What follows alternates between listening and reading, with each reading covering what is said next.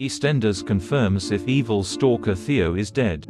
Evil Theo Hawthorne finally got what was coming to him in recent EastEnders scenes when Freddie Slater fought back against him with an arrow. Freddie walked in on Theo trying to rape Stacey Slater, and instantly jumped in to protect her, ultimately unleashing the built-up rage he was containing after a run-in with Dad Graham Foster.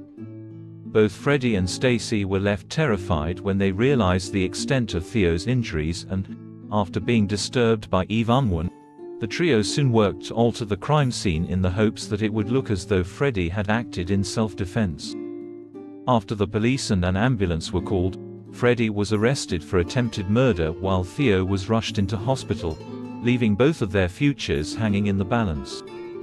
In tonight's episode, we finally learned what had become of Theo when Jack Branning arrived to break the news to Stacey. He solemnly revealed that Theo had woken up.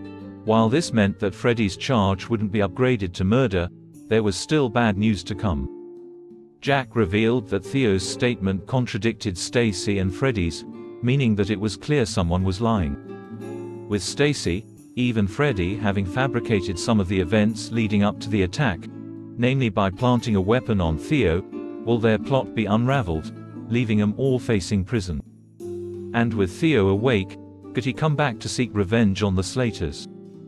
Though Stacey has now been granted the interim stalking protection order that she was so desperate for, there is every chance that Theo could ignore it to exact his revenge on her and her family. Whatever happens, we're sure this story is far from over. Xin chào các bạn đã quay trở lại UK Spoiler. Vừa rồi các bạn đã theo dõi một sản phẩm của chúng tôi, UK Spoiler, một kênh tin tức chuyên cung cấp cho các bạn những thông tin mới nhất về những bộ phim xà phòng của Vương quốc Anh.